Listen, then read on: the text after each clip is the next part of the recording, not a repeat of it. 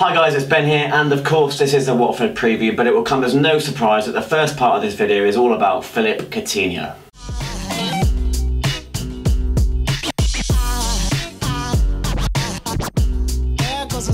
So the day has come, the nightmare, the thing we didn't really expect, the thing I suppose some of us feared has happened. He has handed in a transfer request. We were promised, well, we assumed this wouldn't happen. It has. The talk was that he wasn't going to angle for a move.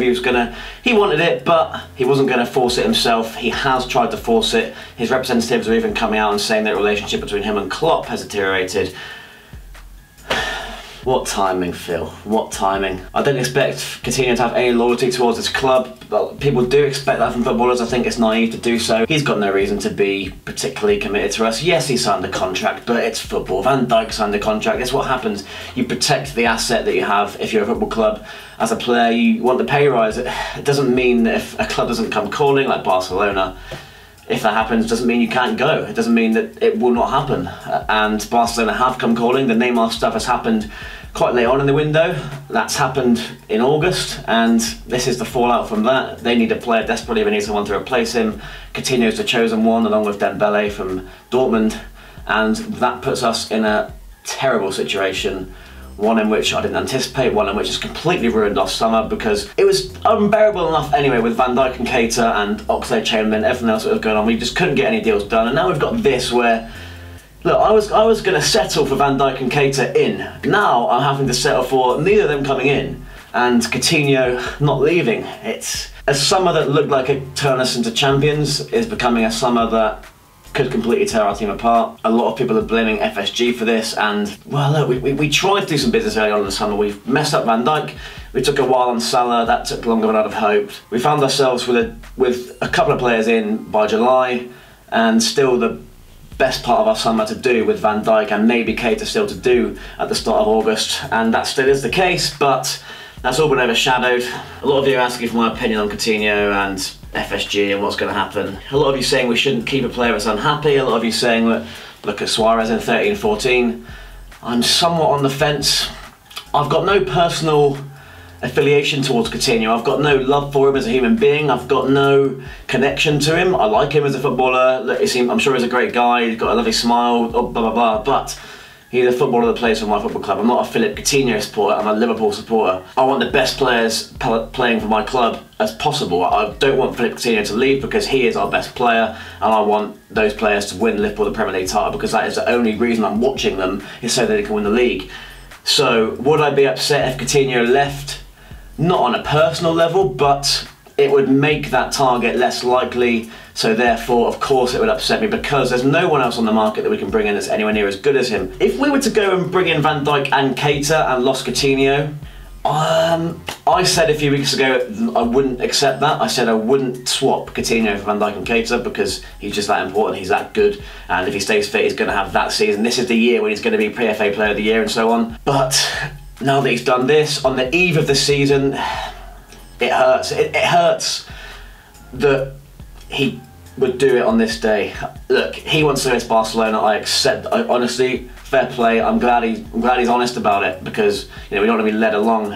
They've come in for him, and he's admitted he wants to go. As Jurgen Klopp says, if this was earlier on in the summer, maybe something could have happened. Maybe we would have accepted 120 million, or maybe even 100 or 90, and look, we would have rebuilt from there. We would have looked at some other options, guys that were on the market back then. We may have looked at Lacazette, we may have looked at Aubameyang or someone else of that ilk, or maybe another midfielder instead of Keita. It looks like we've missed out on Keita. It looks like Van Dijk's still going to be a struggle. The whole summer is just at a complete standstill. I don't know where Keita's going to play, I don't know where Van Dijk's going to play, and I don't know where Coutinho's going to play next season. And on the eve of Watford versus Liverpool, it's a hideous situation to be in. What do I think is going to happen? I think we might get the Coutinho season that we got out of Suarez in 13-14. I don't think he'll be as good. Oh, we can't sell him. We can't sell him. Is it inevitable?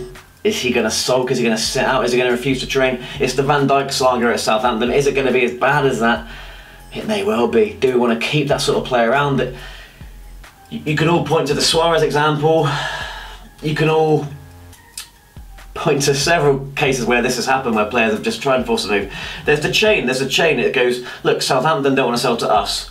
neither do Leipzig. We don't want to sell to Barcelona. They've been stung by PSG. They need to make a statement. We're not a selling club. I know we're not a selling club, but it's Barcelona Football Club, and unfortunately at the moment that's the dream move for Coutinho. The money is obviously a factor. He's 25 now, he's coming towards the prime of his career. He wants to play with Suarez and Messi. Who wouldn't?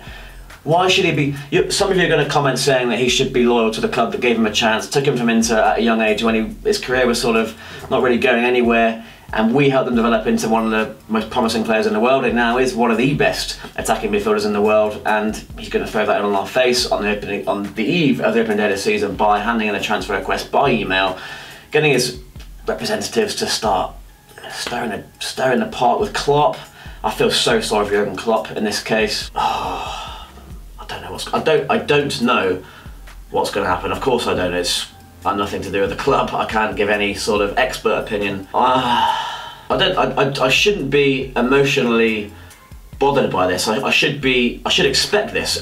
One of our best players that's been great for us, hasn't helped us win anything, but has been awesome for us, has elevated us to top 4 and, you know, maybe better things than that in years to come, and he's maybe attracted other players into the team, want to come and play with him, the likes of Mane, Firmino, and he no longer wants to be a part of that.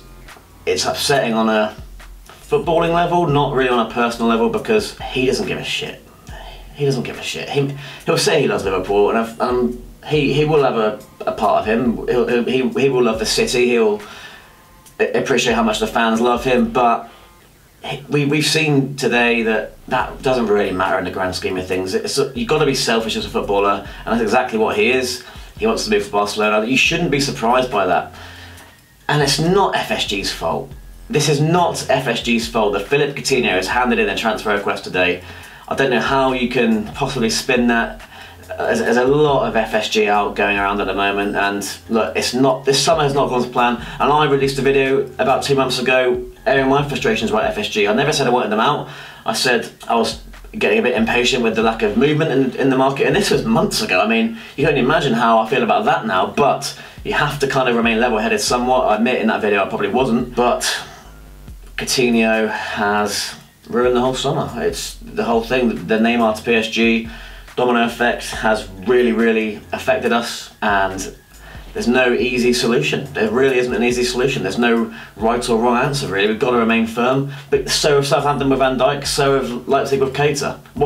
What is the correct outcome? Do you think FSG should be able to outsmart Coutinho, Barcelona, Leipzig and Southampton? It's a horrible day. It's not what we want. But we've got a game at Watford tomorrow. It's the opening day of this season. And on the pitch is what matters the most, okay? I mean, look, pre-season we've been pretty promising. A lot of young players have come through. Solanke and Kent, as I said. Moreno looks to have given himself a shout again. He may even start tomorrow. We've played well. We're scoring goals. I think we just need 3 points tomorrow to calm us all down. The dust has to settle with Van Dijk. The dust has to settle with Coutinho. As you can tell, if you're a regular viewer, I'm usually much more upbeat than this, but it's a crap day. It's a crap day. But tomorrow, let's look ahead at it. So no Nathaniel Klein, no Daniel Sturridge, no Lallana obviously, no Coutinho with a back problem. We did the double over Watford last season, so happy hunting ground, especially for Emre Can, who scored that wonder goal, and I'm expecting him to start tomorrow. The starting 11, I think it's going to be something like Mignolet, Alexander-Arnold, Matip, Lovren. I think Milner will get the nod at left back just because Watford are quite physical. I think he'll be right for that. Then Henderson, Chan, Wijnaldum, Firmino, Salah and Mane. That's a brilliant 11. We should win the game. We should win a lot of games with that 11, and it will improve, of course it will. That's not all we doom and gloom. This squad, even without Coutinho, who if we lost we would replace adequately, of course, don't come up with me with we're going to lose him and not sign anybody, because that's not going to happen. This team is still good. This team is still a contender for top 4 and even the title.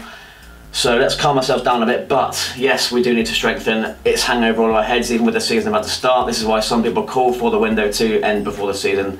Don't see that happening, but there's no Troy Deeney for Watford tomorrow. They got Andre Gray instead. That'll be a tough test for us. Other than that, it's not a team I particularly rate. I've picked them to go down actually, so I'm really backing us to go here and win by 2-0. I want Firmino and I want Mane to score the goals. Maybe Salah. Who cares? Just bloody win. As far as odds are concerned, we're 4-7, they're 5-1. The draw is 3-1. So we are favourites, and we should be. I'm backing us to go here and win. Just need to be cheered up. Just need some positive news. Whether it comes through on the pitch or off it. I want to hear some progress on Van Dijk. Let's resurrect Keita if we can. Coutinho is going to roll on and on and on. Didn't need this, did we? Not been the most upbeat video, but I hope you've enjoyed it nonetheless. And please do drop a like on this, share the video for me, let me know your opinions. Do leave a comment with your thoughts on the Coutinho situation. Is he going to be a Barcelona player on September the 1st or a Liverpool player? Same can be said for Van Dijk. Will he be a Liverpool? Will Keita come back into the fray? Who are we going to sign? Follow my other socials, Twitter, Instagram, Snapchat and Facebook. It's Ben Might Say on all of those. Let's go and win tomorrow. Up the Reds. See you next time.